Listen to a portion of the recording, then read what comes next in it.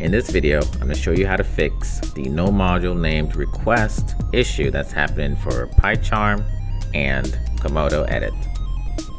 Let's begin by fixing this issue on Komodo Edit. So go ahead and now import the request, and when I save and run my application, you see we get the no module named request error. To fix this issue on Komodo Edit, first go ahead and click on your start button and then type Python. Right click on your Python application and click open file location.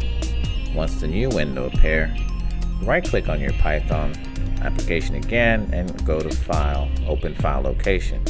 Once you're in the folders, browse the one that says scripts and just verify that the pip file is there. You don't have to open it, you don't have to double click it. All you need to do here is copy the URL of where this script file is located. Next, open up your command prompt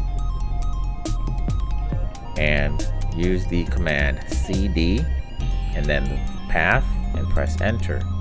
This will bring you right into the path of the pip location. So if you type pip, you should see that you have a full set of pip commands.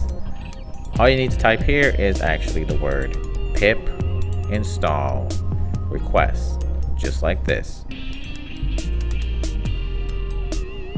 Then press enter. Once it's installed, you should see this successful message right here, just like that, and you're all set. Let's head back into Komodo Edit and see what works. Once you're back into your Komodo Edit, just simply try running your file again, and you should see that the issue has been resolved for Komodo Edit. Now let's head over to Pycharm to see how we can resolve the same issue.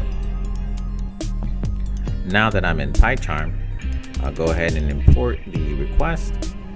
Keep in mind that I fixed this issue already for Komodo on the same machine, but for Pycharm it's a little bit different. If I run my program, you see that we get the same error again on Pycharm. For Pycharm, it's really simple. Go ahead and click on File, go down to Settings, and find the name, the project name of your project. Mine is called Weather App, as you can see right here. So associate this name with your name, and just click on the down arrow and find the project interpreter. So you should have both of these. You should have both of these in your project, but what you want to do is click on the plus button here.